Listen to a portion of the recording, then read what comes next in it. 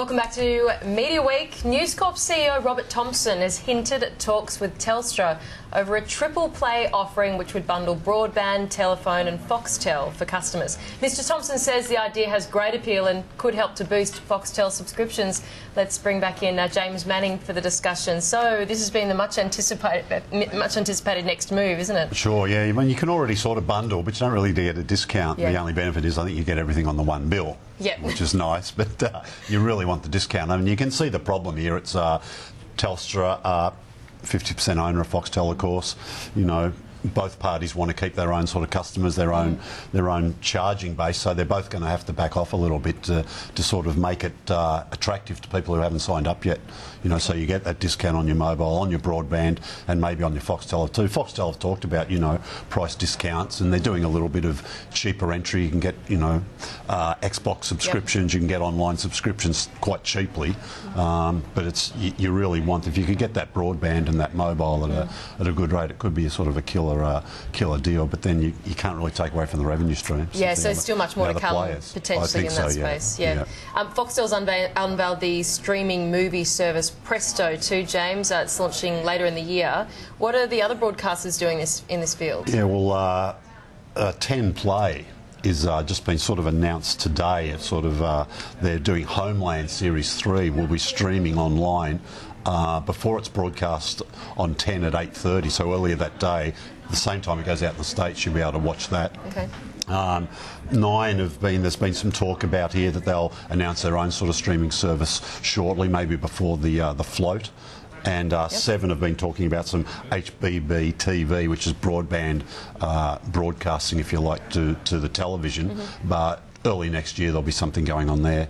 The Presto service is interesting. It's really just a movie service online, it seems to be, with the chance to buy some stuff. But if you're a Foxtel subscriber now, you've already got that on demand where you can watch the movies or buy old stuff too. So who else are they trying to capture by doing that then? I think people who just want movies and nothing else, I guess. Makes it easier for them to know where to go. All right, fair enough. Now, you've also seen the former Austar and Foxtel executive Bruce Mann turning up as the head of horse racing broadcaster TVN. Yeah, look, I don't pretend to understand the whole TVN things. They're always in the headlines for sort of dramas about racing rights and, you know, this and that, and their relationship with Sky, and, you know, it's very political sort of in the racing industry, politics, if you like, and with Bruce having a background of Austar and Foxtel, where you've had to juggle some of those politics, if you like, of broadcasting, he should be well experienced to maybe navigate his way through that. Sounds like it. Now, Nine's completed the acquisition of Nine Perth, and also David Mott as GM.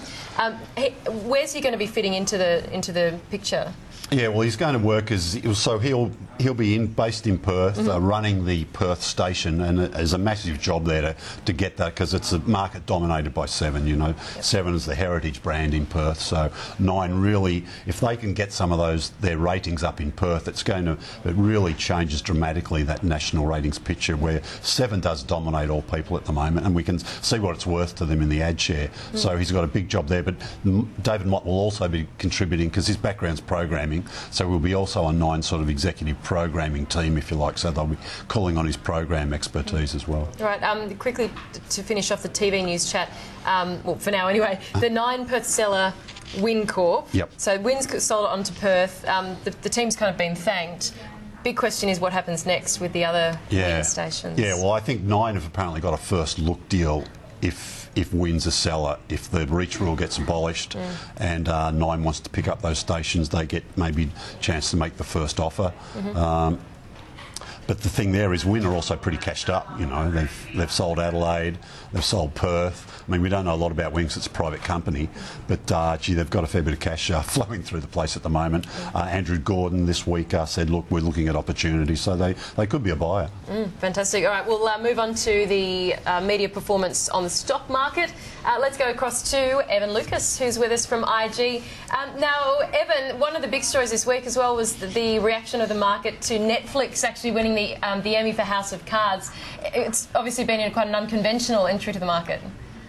Yeah, it certainly is, and James obviously alluded to that the Australian markets are also trying to do similar things. Very, very interesting, unconventional way that Netflix went about getting House of Cards. They actually put $100 million on the table for 2 seasons without a pilot to sort of basically go into this. Now, the advantage of winning the Emmy on the weekend, particularly obviously the fact that they won it for the Best Director award, is that it gives them a really big prestige to actually now grab the talent pool that is under a fairly fierce amount of competition, considering that none of the major broadcasters over there, so NBC or ABC, etc., won any Emmys at all. So it gives them a real huge amount of bargaining power. It certainly drives their current performance even further, and that online streaming is certainly the way that most US consumers particularly are really moving forward. So it's seen their stock price really shooting up quite strongly. It really continues to be a real major outperformer. They already have a very, very strong presence in that movie market, and now that they're actually getting almost live TV in terms of what they're offering as well, with something as good as the House of Cards has been, is another sort of step forward. So it's a real boost to their bottom line. People do see it as an option to now really bring in the talent, and the fact that somebody like Kevin Spacey has headlined that series means they could actually start picking up series even as big as something like Game of Thrones, or even like what we've seen out of the Newsroom and also Breaking Bad. So that's what they're looking at talking about, and that's where they believe the money's going to move to, and that's why you're seeing the share price do so well out of the Emmy performance. Evan, let's go to APN as well, because it said it's actually reviewing its, well, what is quite a diverse range of assets. Will it necessarily lead to divestments? What are analysts saying? Yeah, and diverse is the premium word here. The one thing you've got to look at with APN is that they have probably over-diversified themselves to a point that they now have huge amount of bolt-ons on their underlying business that are now underperforming. So you've seen Michael Miller come in. He's got a relatively good mandate, considering that since he's taken over in June, that the share price has jumped up from 25 cents up to the current price of around about 32, 33 cents today. So he has done quite well, but his main driver and his main sort of mandate is to get their current debt under $450 million. It's basically 3 times EBITDA, and he needs to get it below that now. The original mooting idea is a really messy idea. They have a 50% joint venture with Clear Channel and also Quant Private Equity for their outdoor division, and there's talk of them selling out their outdoor division to Clear Vision and picking up the 50% that Clear Vision owns in their radio assets. He's unsure about that, but it does look like they'll probably sell out of Executive. It's probably a good thing, in considering that it's been a very poor pickup. They only picked it up this time last year, so they've had it for 12 months, cost them $36 million and hasn't gone anywhere at all. In fact, it's going backwards. Be very interesting to see also whether or not he can actually convince the major shareholders in Independence Media and also the Australian fund manager, Alan Gray, who rejected the $150 million capital raising that ended up costing their former board members their positions and 3 independent directors. He's hoping not to do that, but there is a real possibility to get that debt level down. He might have to, but that's why at the moment APN's in a very, very interesting position, and this current sort of asset renegotiation and revision will probably see divestment happening to try and get that debt well and truly off the pack, Brooke. Fantastic. Thank you, Evan Lucas, for joining us once again.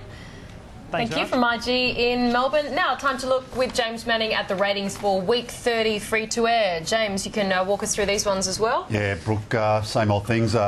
Sunday news bulletins always do very well. X Factor continues to do well. You see an AFL game there, up there, that was the final last week.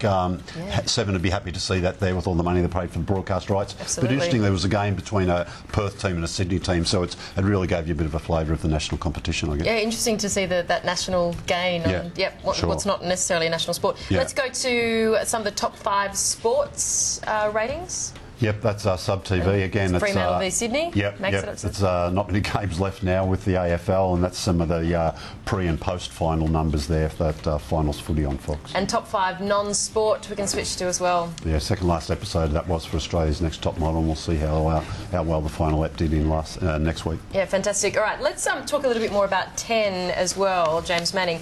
I understand there's been some kind of deal between 10 and McDonald's, and we're talking about the smallest outlet, I should say, smallest outlet in Australia. Sure, on Manly Beach. So what's this all about? Yeah, it's interesting they managed to get this one passed. I don't know if we've heard the end of this one yet, but I don't know how people in Manly are going to feel about a McDonald's outlet at the surf club right on the beach. Right on the beach. Like, the qualifier is that it's not open to the public. It will only be serving beverages and meals to the team who work on 10's new breakfast show, Wake Up, or their guests. But still, I think some people might be, But so there could be more to come on this one. But they also announced this week they've got a sponsor for the show, Inner Health Plus, which is, I think, a vitamin supplement or something. You probably know more about that. I don't know. I don't know if I do. I'm sure I'll see it when it comes up. They say there's some more to come. But interestingly, we still don't have a start date for the show, though. So I've actually been watching and quite enjoying them interacting on Twitter and putting it out there to even the Twitter sphere. And I'm sure they're doing it in other avenues. That's where I've noticed it, though, saying, look, we're debating, for example, whether we have a ticker. What does everyone think? And people are kind of going to and fro as part of it. Boland's a real live wire, isn't he? And you've got to sort of, pay tribute to their stamina and their energy, so I just hope they can keep that when it's up on air and that it pays off with viewers. Yeah, well, they've been doing quite a roadshow. Let's talk about kind of the streaming, the US angle. We're just hearing from Evan Lucas about the Emmy Awards and House of Cards are being a great success. What about the kind of success or the winners that we should know about from you and how it all translates to us back here in Australia HBO did very well. That was, and they were far and away won the most awards. I think it was something like 27 or 30, so they did fantastically well. Of course, they have a deal here. You can see them on Foxtel, on Showcase Channel. A couple of big names didn't win anything, though. Game of Thrones walked away empty-handed, and if the buzz about that show, particularly that second series, you would have thought it maybe got something. And Mad Men, too, has been a big winner in the past, but didn't manage to pick up anything this year. Yeah, you mentioned Next Top Model. How did it actually rate in the end? And, are we looking at another series, or...? Yeah, look, I think it'll definitely be back. Jennifer Hawkins' first year as a host. They've yet, I think, to finish sort of negotiations about, renewing her contract, fronting it up again. But I think it's Fox 8's, it's their big program. It's their, showcase program. It won't be going anywhere. Did pretty well. Look, the overnight numbers aren't as strong as they once were, but people now take opportunities to watch it online, watch it on other nights, watch it on their recorders, their IQ. So those big numbers aren't there overnight, but the numbers are still really strong across the week, and it's still the #1 non-sport program on the platform. Great stuff. James, coming up, we're going to be speaking about the 80th birthday celebrations for the Australian Women's Weekly. Our interviews with Bauer's CEO and also the editor-in-chief of the Weekly, Helen McCabe, are coming up.